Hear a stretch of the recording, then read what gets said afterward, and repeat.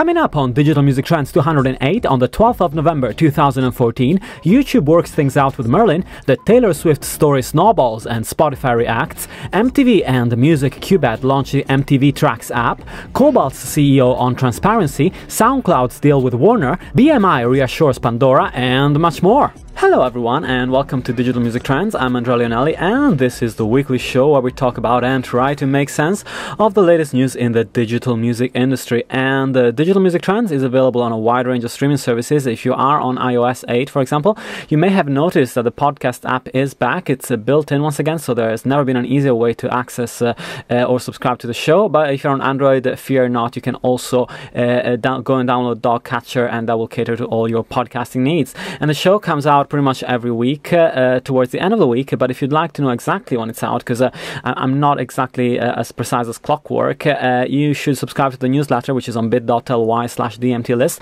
and you'll get an email right in your inbox when the show is out. And this week it's a real pleasure to welcome Jessie Scoullar, director at Wicksteed Works and a specialist, which is a specialist direct-to-fan agency. So hi Jessie, and thanks for joining me. How's it going? It's going well, thank you, Andrea. Thank you for having me. It's great to have you, and it's also a real pleasure. I'm thrilled to welcome back Matthew Hawn, who specializes in product leadership and audience development for media companies, and has worked as VP of Digital Distribution at Sony Music, as VP of Product at Last.fm, and also as Head of Strategy and Planning at Samsung. So hi, Matthew, and thanks for joining me. Hi, Andrea. Nice to be here. Thanks. It's great to have you, and yeah, it's an exciting show today. There's a lot going on, and hopefully we're going to be able to cover it in some detail. But actually, we're going to start with the breaking news. I want to sort of leave the Taylor Swift news as the second one, but the first news that actually broke last night is that YouTube has finally reached a deal with Merlin. Apparently, that's reported by the Financial Times, who seems to be getting all the scoops actually recently. I don't know what they're doing, but Robert Cookson is doing a great job out there, and the company has agreed to terms apparently for the YouTube streaming service, although neither of them has officially acknowledged the deal yet. It's important to note that Merlin's members are not opted in automatically into these deals. Merlin makes a sort of a framework deal, and then the members have the opportunity to decide whether they want to opt in or not.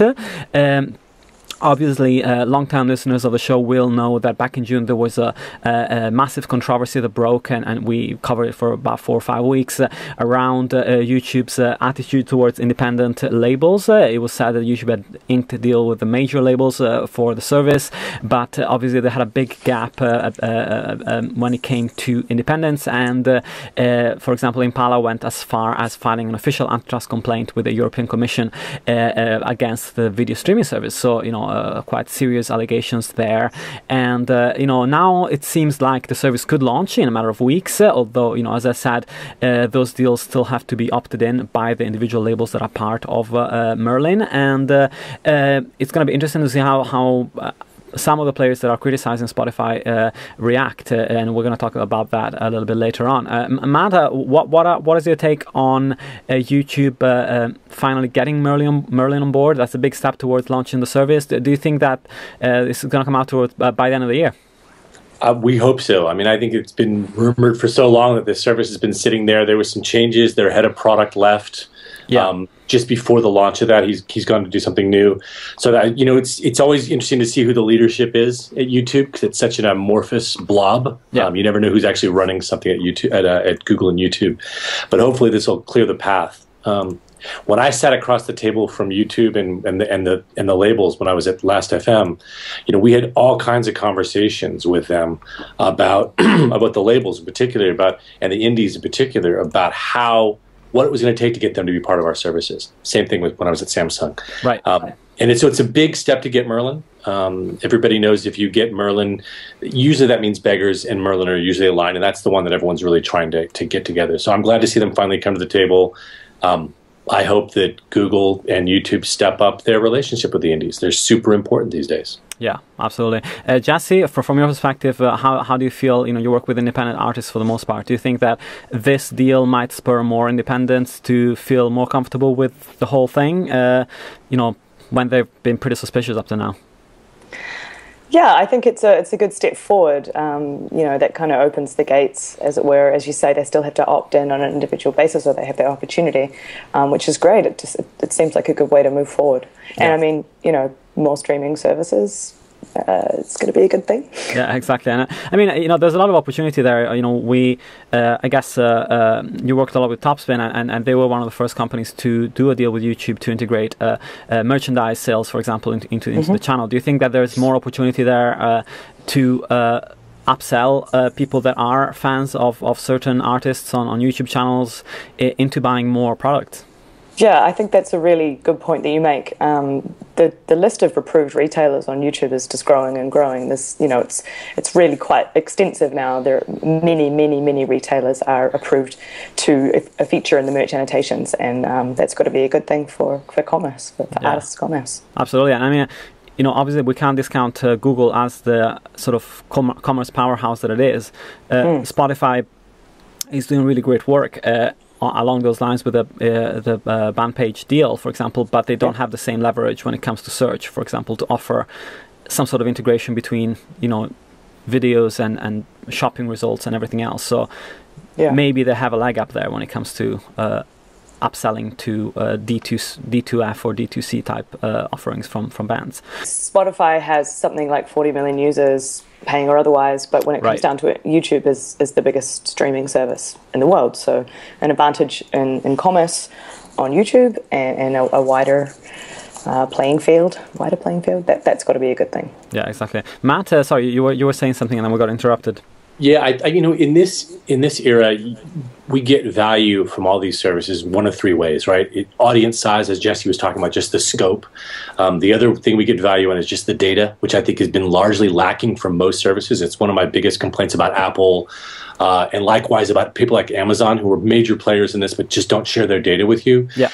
Both Spotify and Google are generally pretty good about that. The question is going to be, will they also share the relationship with the customer? And this is where people like Jessie and her consultations really come into play here. You want to optimize your relationships with your customers, and with your fans, right? And if you can't do that, if you don't own those relationships, and if you can't make those connections, you know, you're not. And we certainly know the services aren't paying as much as we'd all like them to be paying for this. That revenues need to come from multiple sources. So you got to get paid one of those three ways: attention, data, or actual cash, right? And optimizing the mix of those three is what every artist manager is supposed to be doing. Yeah, and we'll see if this service launches. I mean, we've been talking about it for 2 years now. So, and I mean, the other thing that was interesting to longer than that, actually, and they've been, you know, Google's been negotiating with every one of the labels for forever, right? So yeah, exactly. I mean, one of the things that actually happened in July was that the product manager in charge of music, Chris La Rosa, left the company. So I wonder whether that had anything to do with a change in tactics in the way they were negotiating the deals or anything like that, or whether it's completely unrelated. But they've had a couple of people sort of come and go as this crisis unfolded. So it's, you know, it's the collision between Play and YouTube that we're talking about, right? I mean, there's just the politics there are massive, and as Google has shifted the Android team and the Play team around, they've moved those guys around. That meant you had enormous politics at play, and you know, hard to know why Chris left. He left for a non-music opportunity. You know, so it's hard to know why he left and what reasons are, but certainly the shifting sands at Google weren't helpful. Yeah, and I'm reading how Google works now, and they talk so much about the don't be evil sort of part of their culture, and some of the stuff that they did, that it looked like they did, at least with YouTube earlier in the year, it didn't look particularly nice, at least when it came to the independent sector. So maybe they have had a change of heart to do with the company's core culture and policy. And you know, let's talk about Taylor Swift. Obviously, it's a story that we have to address this week. It's kind of snowballed since you know, I asked a few people at the Web Summit last week to comment on what they thought about it. It had just broken, really. It was only a day, 24 hours to 36 hours in when I spoke to various companies about it. It kind of snowballed since then. After the fact, last week, as I talked about on the show, many pointed at Scott Borchetta, the owner of her label Big Machine, as the principal reason for the takedowns. stating that he was trying to increase the value of the label prior to a sale.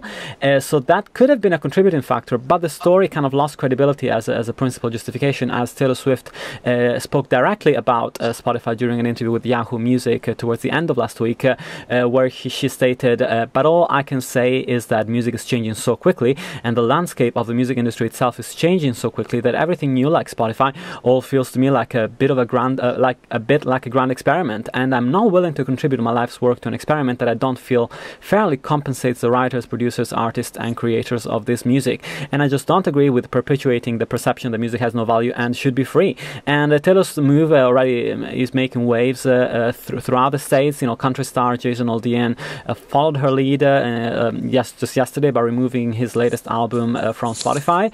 It looks like, at least I had a look around yesterday, and it looked like 6 out of the top 10 albums in the Billboard 200 are currently not available on the service. They include releases by Taylor Swift, Sam Hunt, Barry Manilow, Jason Aldean, Chris Tomlin and Slipknot. And at the same time, we've seen the CEO of Rdio, for example, gloat and stress the fact that they still have Taylor Swift's back catalog because they do not offer a free ad-supported and unlimited service that is essentially offering unlimited free music to consumers. So that is what Swift and her label are against. All this prompted Spotify CEO to publish an unusually personal post on the company's blog, where he states that the talk swirling around lately about how Spotify is making money on the back of artists upsets me big time. So finally, sort of a direct statement around this. Eck then goes on to state why some of the rumors or some of the arguments against Spotify don't make sense, and he also revealed that the company now has 12.5 million premium subscribers, and that they have paid over $2 billion to the music industry over since 2008, essentially. So it's big numbers there. Jessie, from your part, you know, how do you? This is a big story. There's a lot to talk about, but you know, from your perspective, how do you see this affect the way people perceive Spotify, and do you think this may lead some more artists into choosing not to publish the music there? Yeah, as you say, this is a big issue, and there's lots of really interesting arguments to it. I think it's definitely problematic for Spotify, and I can completely empathize, I suppose, or at least sympathize with Daniel Ek's frustration as expressed in his blog post last night. You know, I think it's clear that Spotify and the streaming services as they currently stand are not necessarily the last word. If moves like this are taken up on a wide scale by major artists, then it's going to really undermine their value proposition. And that's a real shame, I think. But at the same time, this isn't the first time at all, by a long stretch, in this music industry of ours, that you know, certain artists has pulled their rights or pulled their content from a particular platform or a particular license structure, and with a, you know, in a bid to get a better deal for themselves. So, you know, it kind of just comes around again, and it's really interesting to witness. I think it's very, to call it a grand experiment is, you know, that's a valid statement. But the fact is that the genie is out of the bottle. I don't think we know we're not going back to the traditional industry, the 80s and the 90s. You know, it's sad in some ways, but we're moving on. Shall we go back to not having colour television or cars, you know, just to be a little extreme with that argument? And, you know, just to continue, I do agree with her. Artists have a right to be paid, to have their work valued, and she clearly can do what she wants with her content.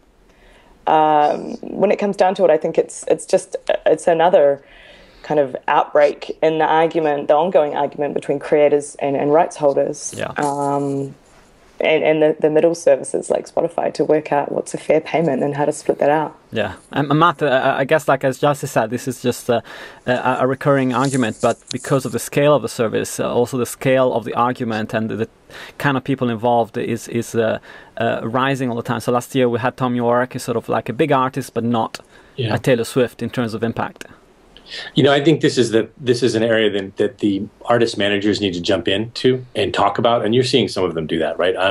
It's great to hear the artists talk about it, but it's also good to hear the management talk about it, right? Because an artist management's job is to optimize their artists' value in these ecosystems. And we certainly have seen the big technology companies. I've worked for a couple of them. You know, Samsung is using music to increase loyalty to their services. How do you value that? Yeah. You know, so with a pure player like Spotify, who is purely in the business of selling you a subscription, they're doing a fantastic job. Their revenues in the UK, Spotify announced their results are up almost 50%. And subscription revenue. That's good news for everybody, right? Yeah. Subscription services are about being paid, and I think Daniel's made some really good points. But it's not the only place we make money in the industry, right? I mean, Jessie will tell you that any artist out here has to be making their money from a number of services. You know, I've been doing this for 15 years now in digital music, and every year when I was on the label side or when I was on the services side, every year we said, oh, this is the year of consolidation, right? We're going to see fewer services, and it's just not been true, right? Every year it's gotten bigger, more complicated, more choices for fans. As an industry, we need to move people towards value for music. People understanding that music is being used, it has value to people, and it's all important to do that for the younger audience, right? And you can see this. We can talk about MTV's new Trax service, which is a free-to-listen service that's going to be cached music, which is super important for that audience. But we're also not looking at the whole spectrum of things, right? Spotify's one type of audience. Trax will be somebody else. BBC is one type of audience. There's all kinds of audiences for music, and an artist has a right to decide what mix they want. You know, and management needs to speak up about that. Yeah, absolutely. I mean, it all comes down also, it brings in the argument around transparency, which is something that Mac touches upon in the post, where he states that there's a lot of confusion around how the revenue flow goes back to artists. There's delays in artists seeing the money that comes from streaming services, which leads them to believe that there isn't any money. Also, Kobalt CEO Willard Ardritz spoke at the Web Summit in Dublin last week, and I was there. I wrote a piece around the fact that, you know, he says that Kobalt was built as a technology company with a strong music DNA, and their number one priority is transparency for artists. They service the artist and the publisher that they work for, and so for them the number one priority is to create a flow of revenues that you know, comes in a timely manner, you know, is distributed in a timely fashion, and also is transparent, and so people know what they're earning from what service. And so that's the kind of thing that a lot of music companies, both on the master and the publishing side, haven't invested a huge amount of money in yet.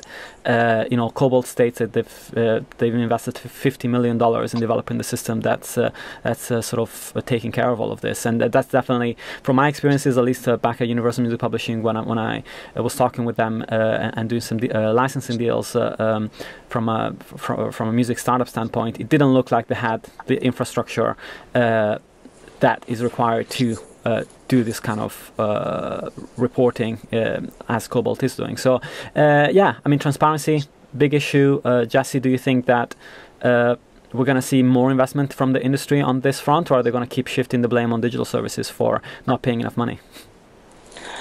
Well, that's an interesting way of putting the question. Yeah, I mean, here's hoping we move towards more transparency. I think that would be an ideal outcome, but I don't know. I think that might be a little optimistic to think that's going to be happening anytime soon. Yeah, exactly. To be honest, I think that when it comes to the majors, they're so bogged down in archaic systems that it's actually really quite a problematic way. They don't know how to do it. You know, it's like this is tough.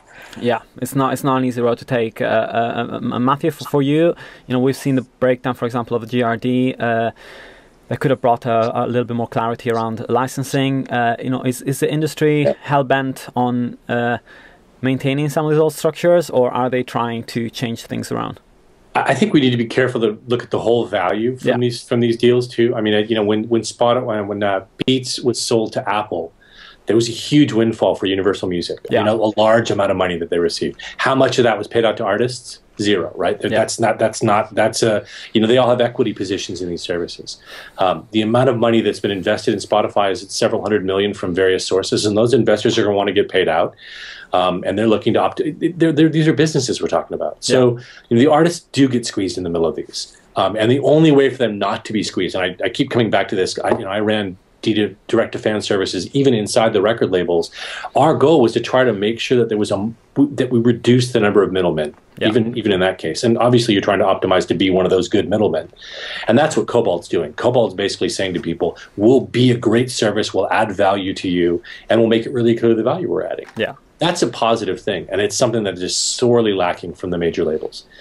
I think even the indies have a challenge with this. They don't have the money to invest in those systems to make it more transparent. But you know, I think that it's the faster we get to clarity. I think I like the quote from the Kobalt CEO. He said, "You know, transparency creates liquidity, and liquidity creates growth." And I think that's right. You know, that the more transparent we'll be, the faster we'll see the industry grow to better numbers. Yeah. Yeah, for sure. And you know, I would love to be a fly on the wall and sort of know exactly what kind of figures Taylor Swift had in front of her when she made that decision, because you know that's a key factor in who gave her the figures and what kind of figures did they give her, what kind of projections she had in her hand when the decision was made. Because obviously, I guess, you know, for an artist that is concerned about the future, long-term future of the industry, getting $10 from a user today is better than getting perhaps more in streams over the long term, over 10, 20 years. But I wonder how that's going to evolve over the next couple of years. And the interesting thing is that also SoundCloud was called in by Daniel Ek's post. He mentions the service, I think, 2 or 3 times as a service that doesn't yet pay any money towards the music industry. And so that's kind of a bit of a stab at the service, I guess. You know, one of the stories that came out last week was that SoundCloud announced reaching a deal with Warner Music, and Warner Music is supposedly taking some equity stake in the company, which is anywhere between 3 and 5%, according to the Wall Street Journal. The company has also done a deal with Warner Chappell. Warner often bundles the two sort of entities together when making deals with digital services, so that seems to make sense according to their usual business practices. And you know, one wonders how long it's going to take for SoundCloud to actually get the likes of Universal Music and Sony Music on board to get to a wider deal and actually roll out a service. You know, Matthew, in your view, how do you see SoundCloud positioning itself in this ecosystem that is becoming quite messy and a little bit confusing, I guess, for users, because we're going to be bombarded with new services if YouTube comes out with their own and SoundCloud come out with their own sometime next year? Yeah, I think we need to determine what kind of services each of these guys are. You can see them all starting to position themselves a little bit. I think I saw someone posted this on Twitter that you can see RDO aligning behind terrestrial radio with their deal with Cumulus. You can see Deezer trying to hook up with podcasts, you know, and where SoundCloud has always had its strong seat has been in that promotional channel, right? New and independent artists who want to place a simple way to make sure they reach the most fans. Yeah. As they attempt to monetize, it's not surprising they pulled in Stephen Bryant, who was a longtime Warner exec, 17 years at Warner. It's not surprising to see them do their first deal with Warner since he knew the players there.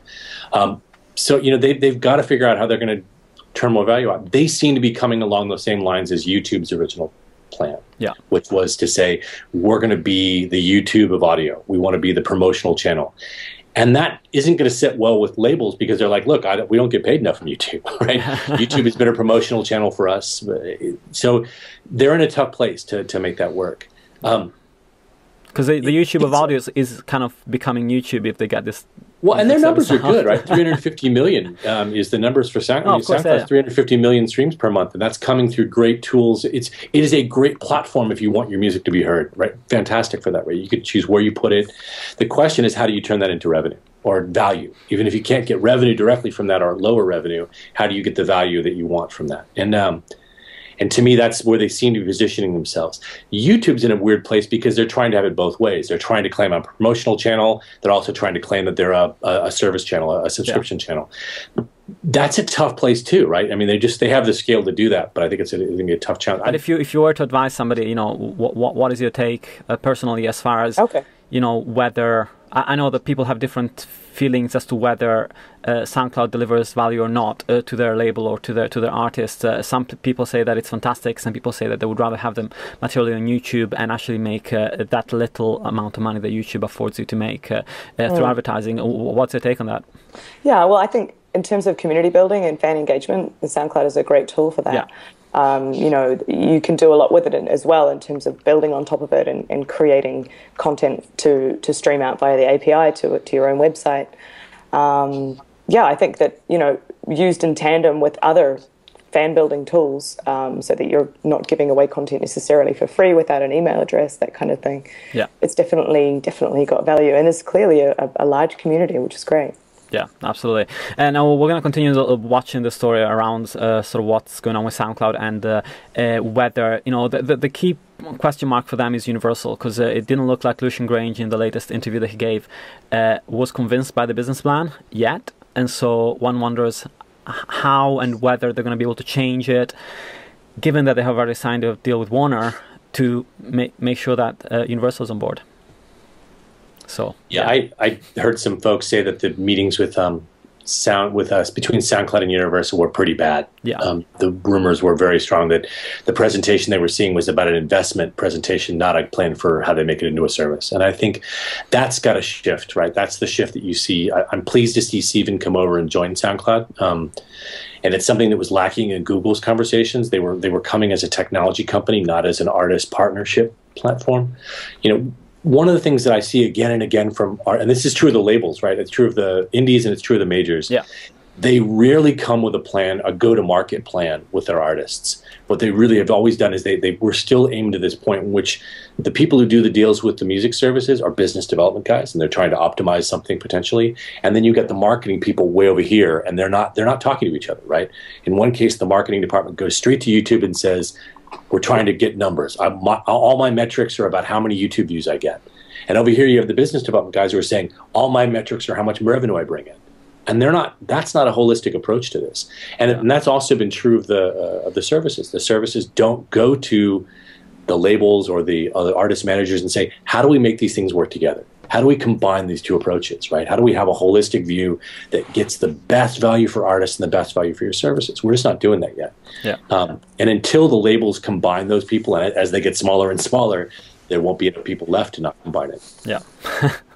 And Jessie, I wanted to jump on and ask you a little bit about the Which Platform report that you released. You mentioned something around that back when you were on the show a few months ago, but since then the report has actually come out. So tell me a little bit about how the research shaped up for you in that domain, and what the report is and how people can get hold of it. Okay, I will do that. 3 questions, all rolled in one. The whole thing. You have the floor. Okay. I have the floor. Okay, so basically what happened was I was in a client meeting late last year, and we were discussing an artist schedule of upcoming releases. One of the managers turned to me in this meeting and said, Jessie, direct to fan, which is the best platform? And in a moment of blankness, I realized I didn't actually know the answer to that question, which, you know, as a direct fan practitioner poses a little bit of a challenge, but also quite a big opportunity. So in the following months, spent a lot of time researching and really surveying the market, doing comprehensive analysis of 10 of the leading services that are available here in the UK, with the goal of really setting out for artists and managers and labels who want to make the best use of direct-to-fan as a channel, really setting out for them what it is exactly that each of these services is offering and setting it out in an easy-to-follow way so that you're not having to make the decision based on poor information or just kind of hearing of a service or being sold a service but not really knowing exactly what's involved and what it does. Yeah. So we've got 10 services included in this first edition. Do you want me to rattle through those names? Sure, of course. Okay. So we've got Bandcamp, CrowdSurge, Music Glue, Pledge Music, Relentless Generator, Sandbag, StageBlock, Sunshine HQ, TM Stores, and Topspin. Nice. And basically what we do is we identify a set of more than 40 criteria with which we measure each of those services and set them all out, essentially on a big kind of a grid, yeah. And then go into a lot more detail exactly about how each of those points is handled. That's fantastic. And it's available from our website, so you can get a free sample by going to wixdeedworks.com/whichplatform. Go to the website, grab a free sample, get a feel for what's included, what's involved, send through any questions, whatever you like, and come back and buy it. Awesome, it's fantastic. You know, there's a bunch of different services as well on the site, which include, you know, the report plus some consultancy help as well for those that need a little bit of direction. I know that there's a lot of label services companies and agencies that listen to the show as well, so I'm sure that's going to be of interest to them too. And thanks so much for that. Again, it's wixedworks.com. And Matthew mentioned the the MusicQbed story. And so essentially what happened is the MusicQbed, which is a company behind the O2 Trax service that has done pretty well in the UK. You know, that they showed that there is an alternative market for streaming service for a streaming service that is a lower price point and appeals to different type of audience than perhaps Spotify does. And they've launched a partnership with MTV in the UK. So MusicQbed, of course, sort of a third party that sits at the back and can provide a white label service almost to any company really. And what they've done is releasing a MTV Trax mobile app available for iOS and Android, which celebrates the 20th anniversary of the MTV Europe Music Awards. And so the app is free to access for 3 months. So apparently between now and January, I would imagine. There isn't a specific end date on the blog post, but it offers listeners the opportunity to wake up to the hottest songs that are downloaded overnight, free of charge, onto their device. So it actually looks really nice. It's a neat app, very easy to navigate. It has got all the latest artists, you know, playlists. It's got Nicki Minaj's greatest songs. It's got the EMA performance playlist. It's got a One Direction playlist with some of their biggest tracks, a workout time playlist. It's a pretty comprehensive app for people that like mainstream pop music. And you know, their aim is to be the only music app you'll ever need, I guess, in brackets, if you are a mainstream pop music consumer. You know, the question mark, of course, is around monetization. The app is totally free at the moment. There's no advertising on it. It's a 3-month experiment. I would guess that MTV is testing the waters and then might launch a paid service if the app does really well, unless this is purely just a branding exercise and they plan to shut it down after the 3 months. I don't know. Matthew, do you think that this would make sense at all, or would it? I don't know. I think it's an MTV branding exercise. I think it's primarily just to keep, you know, it's after an important audience, which is the, you know, 14 to 24-year-olds who don't pay for music. It's very clear that that's who they're after, right? So it's also important to note that the app works really well on caching, so they are able to cache the stuff because that audience doesn't have mobile plans then, or their mobile plans are very low on data, and they're very data conscious. I'm working with some really good guys in Ireland who run the Soundwave app, great music app for tracking what you listen to and sharing that around. And they've done some great research into that audience in particular. That's a big focus for them. And one of the things they were very clear on is if you can't cache the music, and they use iTube, which is a big draw for them. So a legitimate cached service for people who don't pay for music, who want free services, is important. But if I'm an artist, if I'm Taylor Swift's management, I don't want to be on that app. That's a good point, right? Because it's, you know, even though that's the audience they're going to reach, how do I get information back? I don't think that service has talked about what the value they're going to add for artists. Yeah. Get the value you're going to get for MTV. That's very clear, and I think customers are going to be very happy with that app. It does give them, if you're a One Direction fan, just to be able to play One Direction tracks for free, great. Yeah, exactly. But I don't see how it drives people to become, you know, an engaged customer with One Direction. Maybe MTV will come out and explain why. But so far, I see it's good for MTV and good for customers, but not so great for artists. And I guess, you know, MTV has to front, if this is just a marketing exercise, they have to front some pretty hefty fees, because MusicQbed obviously has deals with all the majors and stuff for the licensing side of things, so they still have to pay for every stream that is made on the platform. Jessie, do you think it makes sense, as Matthew said, that this would be you know, just a promotional thing for a limited amount and then get shut down, or do you think that MTV might have some sort of longer term plans around it? I think there would have to be some kind of longer term plan, you know, in terms of converting to paying customers. I don't know, maybe they want to do some data mining, figure out exactly which playlists are more popular in order to feed into a grander scheme. It doesn't really seem to make sense that they would go to the trouble of launching something to just shut it down, you know? Yeah, exactly. I think, you know, it would also probably piss users off. Like, you know, if you get used to a service for 3 months and then MTV says, oh, actually, you know, we are sticking by what we said, we're actually going to shut it down. People that actually got used to every morning waking up and expecting some sort of new music to be on their device are going to be pretty miffed with MTV. Yeah, so that would be crazy. But they don't actually, they just say that it's free for the first 3 months, don't they? They don't actually say it's only going to be live for 3 months. Yeah, it's a good experiment for them. I mean, exactly. But it's a brand thing. I mean, it's making MTV relevant. I mean, I imagine the amount of money they'll pay out in streaming costs for this are probably the equivalent of one of their giant MTV television ads, right? So it's probably not an expensive exercise for them. No. Is it a long-term strategy for music with them? Maybe, if they acquire great customers and they turn all these people into regular viewers and retain their relevance in the industry as a music player, absolutely valuable for them. Yeah, but it's kind of an experiment, right? You know, we're going to throw a few £100,000 at this, and then if it sticks, we can launch something off the back. And if it does turn into an audience, you know, I don't think we've gone to the full extent we need to in terms of pricing models and understanding the app economy, right? I mean, the numbers from Benedict Evans show just how massively important mobile is.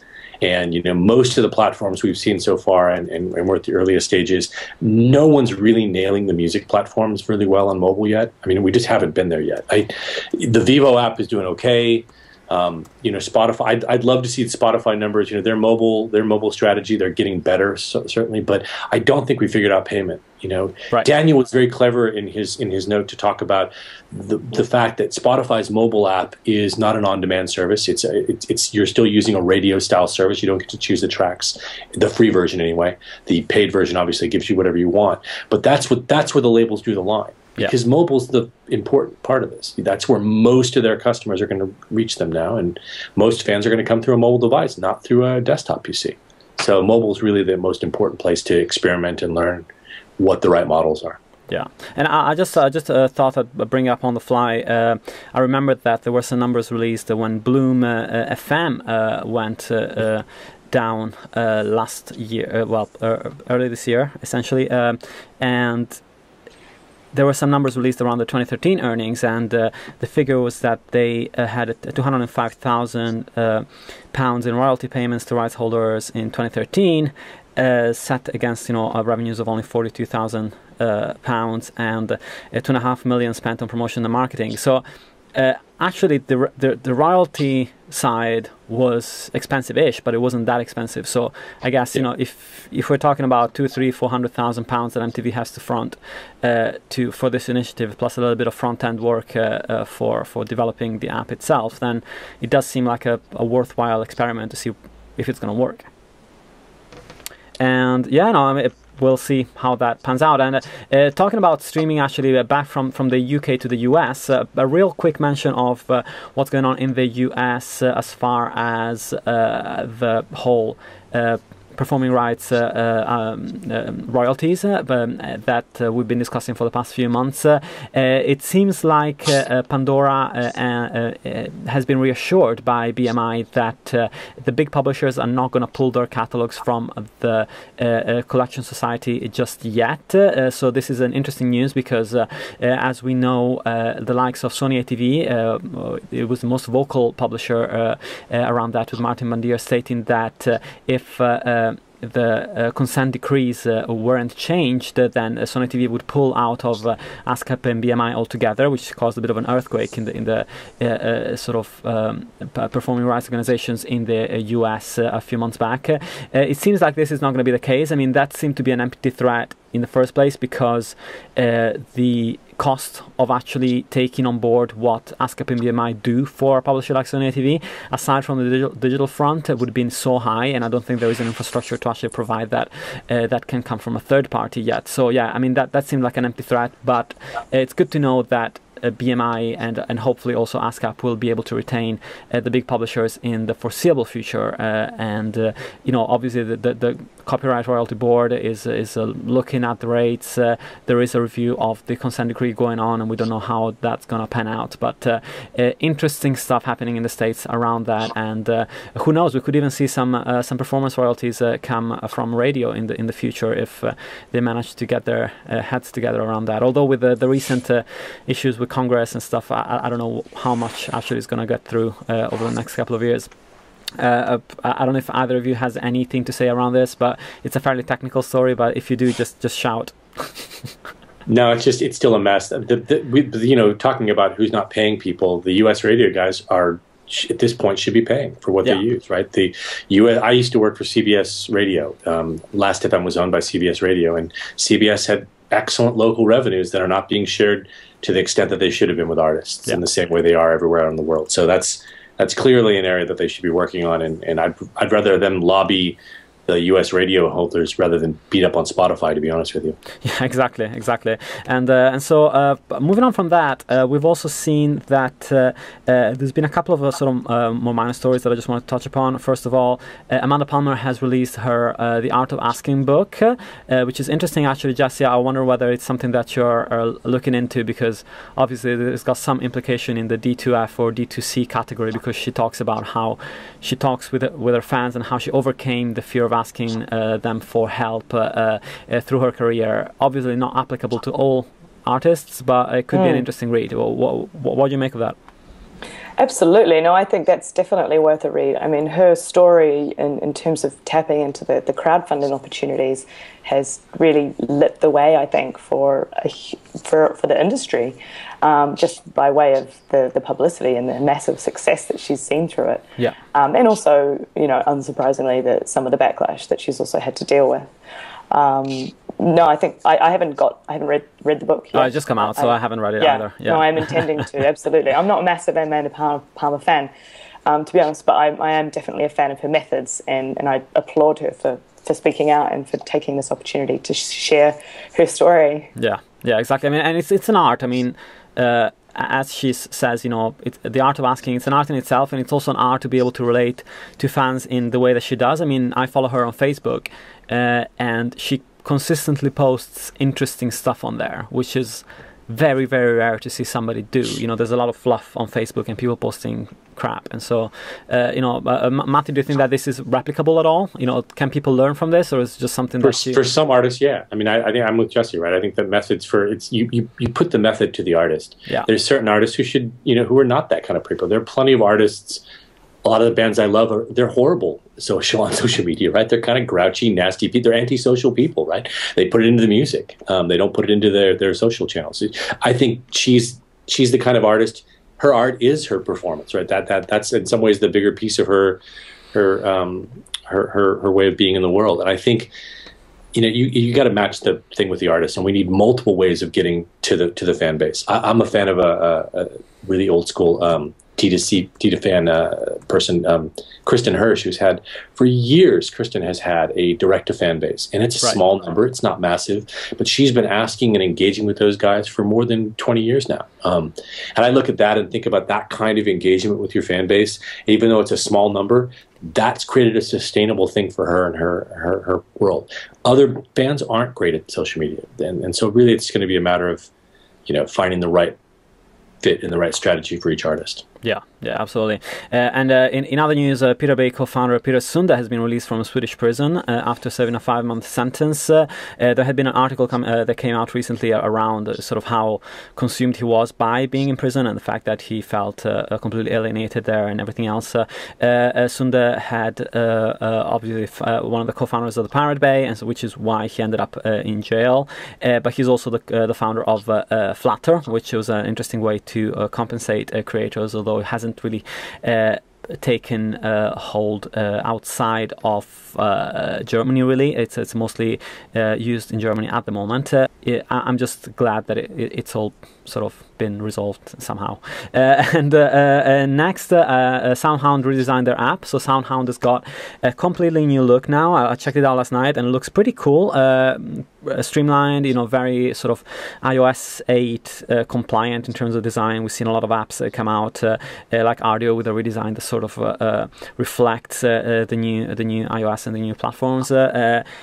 You know, what do you make of SoundHound? Do you use it? You know, I guess they always come as the second fiddle to Shazam, although Shazam has focused a lot on TV, whilst SoundHound is trying to focus on creating similar partnership on the radio spectrum. Jessie, do you think it's, you know, from your perspective, do your friends or yourself use Shazam more than anything?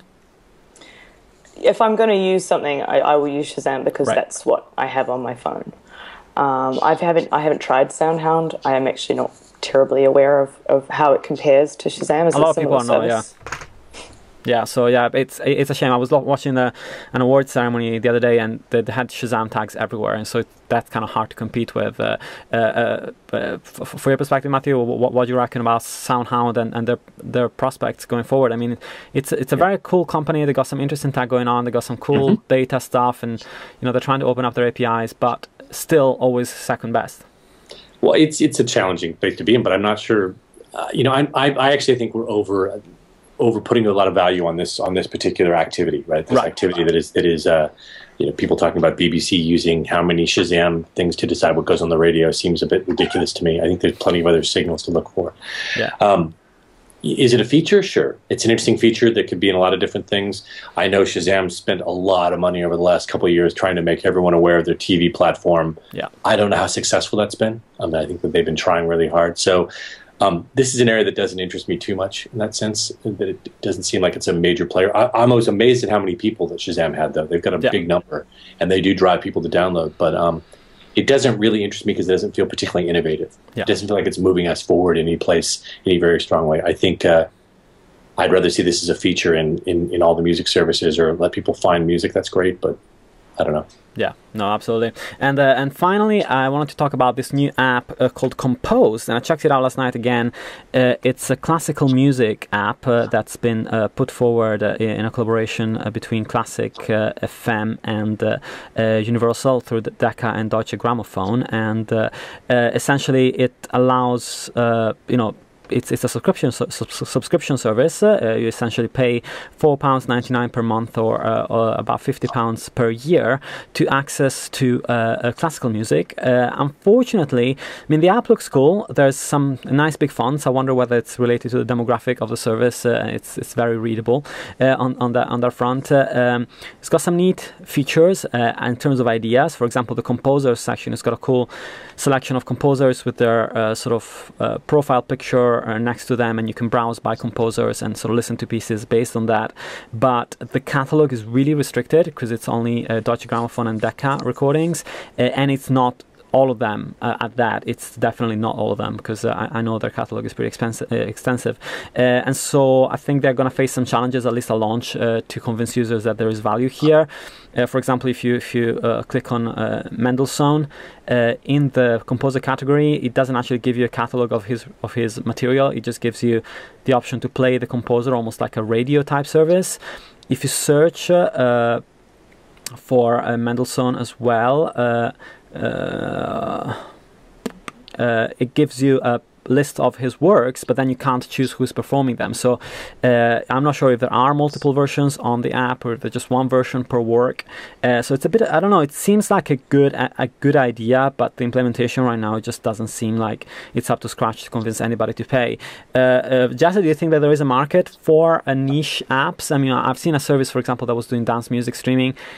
It doesn't seem to have taken off. In fact, I think it's disappeared off the face of the earth for now. Are we over genre-specific services today? I think there's definitely a market for an app that does classical music well. This is a huge market, and it's, as far as I know, not terribly being a part of that market. As far as I know, it's not really being served that well. Yeah. As you say, maybe there are some kinks to work out. It's a much more complex sector of the industry in terms of the way that you do have composers and conductors and loads of different orchestras and all that kind of thing. Yeah. So it's been an ongoing issue in terms of metadata and what's included and what isn't included in the standard players. So if something is going to come along and work to solve those problems, then I think that it has a good chance, and I wish it every success. Yeah, exactly. That's what kind of annoyed me about it, is that the people involved are people that know a lot about classical music, and there should have been more functionality there around search and around searching for performers, conductors, composers, specific works in a much more granular fashion. And it's maybe they're just doing a sort of a lean. Yeah, it seems like yeah, and it seems like more of a lean back experience. I guess it feels like there's a lot of focus on radio, so you can play a selection of classical music, a bit like Classic FM, where you don't actually go and choose yourself what you're going to listen to. I don't know, Matthew, what's your take on genre-specific apps? I like them. I love them, Jessie. I think they reach different audiences, and I think that we have tended to focus really very much on an existing audience who is clearly not buying music, right? Yeah. So, if you want to try to reach out to some audiences who have been untapped and unreached, I think an older audience or an audience with money is a good start, right? Yeah. And so classical tends to be a good demographic for both of those things. I think pop music is a tough space to make a business in. Yeah. It's largely disposable. It changes a lot and it flips around. So getting into the other genres, getting into classical, getting into jazz, getting into dance music, should have a lot of potential. I just haven't seen anyone spend as much time as maybe they need to. Yeah, absolutely. And like, for example, I just had a look on Spotify. If you type Wolfgang Amadeus Mozart, it comes up with a bunch of albums that are sort of Mozart compilations, in a sense, and have various... Don't get me started on Spotify search. Spotify search is one of the worst of all the services. Despite how good their service is, search is just hugely problematic for Spotify. Yeah. But if I search for that, it gives me like a bunch of compilations. There's no real connection to the performer, and a lot of the albums that may have been released by famous performers are not included. Whilst if I search for Mozart and Lang Lang, for example, then it brings me to a bunch of different things that include Lang Lang and playing Mozart that weren't included in the original search, because of course there will be too many results there. So a lot of stuff to work out when it comes to classical music, and also a lot of data that I don't know who owns, and I don't know if there's a specialized company that is gathering all the classical music data. It's a shame. I sit on the board for Music Brains, and Music Brains has always had a real challenge of getting this kind of data. And the big companies who own the biggest catalogs, the Nexus and the Sonys and the Deutsche Grammophones of the world, should be throwing money at an open source platform like Music Brains. To be honest with you, I'll pitch them a little bit here to say this is an opportunity to use your fans, to crowdsource this a little bit, to really get behind that. So rather than trying to do it themselves, rather than trying to hold on to that data as, it's got value, we're not going to give this to anybody, they should be giving it away. They should be crowdsourcing it. They should make it an open source platform, and that would benefit everybody in the space. So, Deutsche Grammophon, open your checkbook and write a check to the guys at Music Brains and get them to fix this. Yeah, absolutely. And it's a good challenge to put it to somebody like Spotify as well, to try and improve that side of things, because then it would drive people to subscribe to that service instead of going to a third-party app that is doing the same thing. But the Compose app is cool. I think at the moment it doesn't offer much more value than simply listening to classic FM on the radio, to be honest. But I hope that they're going to improve the functionality of it, because obviously sometimes first impressions are all that matters with new adopters, and if this starts getting sort of plugged to classic FM listeners and they go and download it and they find that it's not very good, that's going to really put a dent into how they perceive the space if they haven't tried other apps before. So yeah, I hope they sort it out before they actually do a major push on it. And finally, I wanted to point people out to this other app that I found last night at the Music Tech meetup. Let me just find it if I just can. Which is called Lala. It's La-La, and it seems pretty cool. You can essentially tag a little snippet of a video and send it to people, sort of linked to the lyrics of the song essentially, and you can only express yourself through that. You can't actually add any messaging or anything other than the little snippet of music itself. So it's different from TunePix in the sense that it's just literally the snippet of the song and nothing else that comes out of it. So it looks pretty cute, and they seem to have been getting a pretty good traction with users with just one person development shop, and so I look forward to seeing your feedback on that too. Anything else, Matthew? Anything from your end that you want to talk about? We talked about Soundwave for a sec, and of course I had those guys on the show twice. Anything else you want to mention? I'm playing with Tomahawk this week. Tomahawk has got a new app out, which is kind of an open source. It's very geeky. I'm not sure it's for everybody yet. It's still pretty much, but for anybody who's playing with multiple sources and multiple libraries, it's kind of nice to see somebody playing in that space. So excited to see how that works out this week. Absolutely, and actually, great catch. I should have mentioned that earlier in the show. Tomahawk Player has launched a new version, and it's pretty neat. If you were put off by Tomahawk because it looked a bit funky, or you weren't on board with the design, or it was confusing before, now it's really been sorted out. It looks much nicer. It's much easier to add and connect services, and it's on tomahawk-player.org. You can go and download that. Obviously, I had Sid and Jay on the show a bunch of times, so long-time listeners of the show will know all about it already. Jessie, aside from the Which Platform Report, anything else you want to mention your end? I did just want to go back to Taylor Swift, if I may. Yeah, absolutely. Because we need to talk about her more clearly. Oh, yeah. There's a comment that her manager, is it Scott Borchetta made in his statement saying, we never wanted to embarrass a superfan. And I just think that that's a noble thing. You don't want to embarrass a superfan. But superfans, this isn't the market for superfans, you know. I mean, his argument is saying the friends of the superfan will be taunting them, saying, why did you pay for this album when you can stream it on Spotify? I mean, you know, it's even more free on YouTube or Pirate Bay or somewhere else. I think if he's concerned about embarrassing superfans, then maybe he should be offering some super deals for these superfans, like everybody else is, who's actually looking after their superfans by giving them higher value items, by giving them special and exclusive experiences. And I'm aware that Taylor Swift has, you know, delved into that world.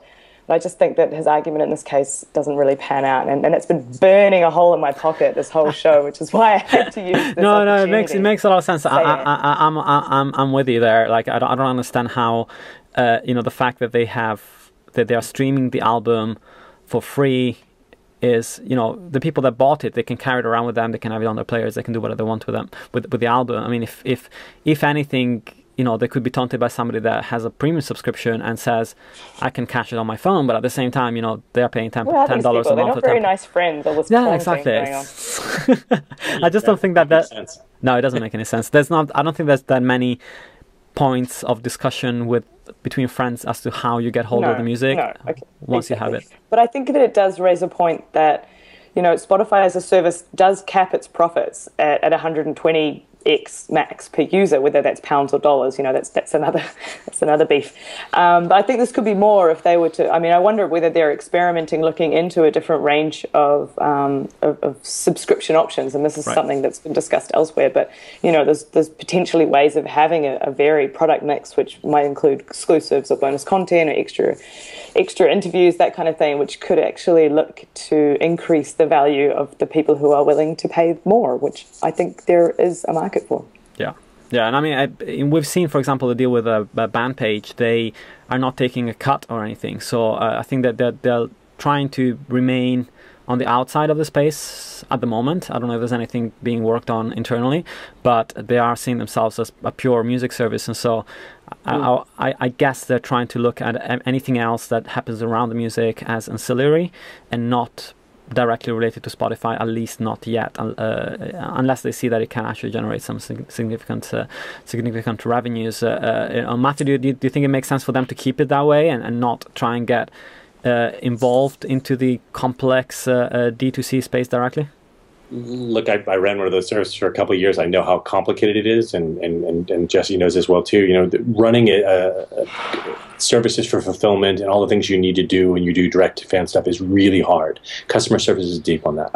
And if it were me, I wouldn't. As an artist manager, I wouldn't want to give Spotify a cut of that. I'd be looking to build out my own platforms, right? That's, you know, what you're using for any of these services that create great reach and great awareness of your music, you want to drive them back to your own platforms. I say this about Spotify and Facebook and YouTube, right? I mean, unless you're using it to pull those audiences into your own world where you control and you have direct access to them, you're basically just adding another middleman and sharing more of the pie with them. So whenever you can, you want to be sending those super fans to your own platform. I used to tell people at Facebook, don't throw a party at Mark Zuckerberg's house, right? It's just you're just creating more fans for him. Throw it at your own, send them to your own sources, send them to your own website, send them to your own places where you're actually benefiting from that relationship, rather than filtering it through more and more people. Yeah, and Matthew, sorry, last thing about what Jessie mentioned triggered something else that I was thinking about earlier. Was you know, in your experience, you worked at Last.fm. You know, in your experience, how difficult is it for a service like Spotify to keep track of what's on live and what's not live on the platform in terms of recommendations. So the recommendation side is what really puzzles me, because obviously they're creating a lot of playlists. A lot of what's happening on Spotify is still relatively automated, so through the Echo Nest acquisition and other sort of automated methods of creating radios and playlists. Do you think that puts a bit of a spanner in the works when a release is pulled and they have to sort of reshuffle everything around to make sure the playlist still flows or still works? Yeah, I mean, I think it certainly sucks to have all that stuff flying in and out of your catalog all the time. We definitely have those problems. For the most part, though, I don't think fans notice. I mean, to be honest with you, unless you're running a Taylor Swift playlist, yes, you'll miss it, but chances are very good. And I have a lot of faith in the Echo Nest guys. They are the best in the business right now of recommendations, as Last.fm has really stopped investing in that space. You've also got people like Grace Note trying to do algorithmic playlist generation, and they're also very good, but they're still behind Echo Nest on this. So Spotify's got the best in the business at this. I just think it's always going to be a combination of human and machine and algorithmic generated creation. It's not robots versus humans at all, the way that Beats versus Spotify is lining up. It's we need to continue to make discovery an important part of it, but most people don't care. They're happy with the services they have. I don't think it's a major selling point for any of the services. Yeah, absolutely. And it might actually be more of a headache for Deezer, because they have a bigger editorial team and they do a lot of playlists they're curated manually. And so if tracks are removed and there's a specific flow that the editor wanted to give to a playlist, then it makes it harder to go back and edit it, whilst perhaps the algorithm can adapt automatically to what's going on. Well, this is also why I don't think that any one service is never going to be able to solve the playlisting thing, right? I mean, we get I don't know about you, but I get sources from, my music sources are from everywhere, right? I get YouTube sometimes a SoundCloud link. I get it wherever I need to, but I hunt for that stuff because I take the time. Most fans don't care. Most fans aren't spending that much time on this stuff. Most people want a lean back experience. Mark Mulligan is very clear. This is the kind of lean back, lazy folks are much about pressing a button and playing and hearing what they hear. And if they don't hear one artist track, they move on to the next one pretty quickly. Absolutely. Well, it was such a pleasure having you on. I had a really fun today, and it was a pretty fluid show as well. Moving from one thing to the other. I hope you enjoyed it as well. And thanks so much for joining me today. Once again, Matthew Hawn. You can find him on @JukeVox on Twitter if you are listening to the show rather than watching it. Of course, if you're watching it, the handle is right there. And for Jessie, you can find her on @WicksteedWorks or on WicksteedWorks.com. Thanks so much for joining me today. Thank you. And thanks for listening to DMT. You can find it on digitalmusictrends.com and listen on pretty much any audio streaming service, including TuneIn, Stitcher, Audio Boost, Spreaker, SoundCloud, iTunes, everywhere that hosts an audio stream, and of course YouTube and podcatchers for the video version of the show. Thanks so much for listening. Have a fantastic week, and till next time.